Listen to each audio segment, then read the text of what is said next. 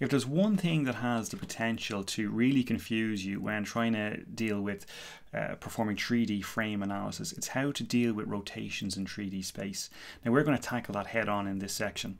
By the end of this section, you will understand exactly how we're capturing element orientation or beam element orientation.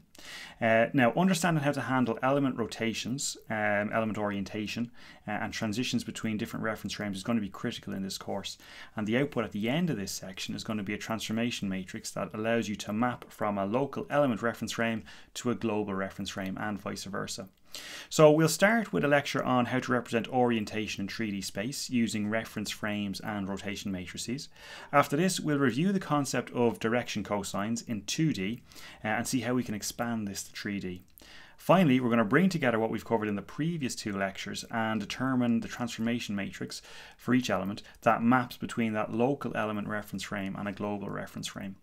Now this is a relatively short section, but like section 2, it's really crammed with critical, important information, so take your time with this one.